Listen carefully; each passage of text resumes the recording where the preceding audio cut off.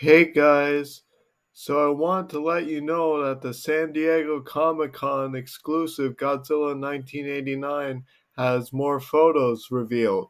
So very cool. I love how the dorsal plates look. They look very nice, but it seems that yet again an atomic breath Godzilla that does not come with an atomic breath effect piece. So this happened with the Atomic Breath Godzilla 2001, and now it's happening with this Godzilla 1989.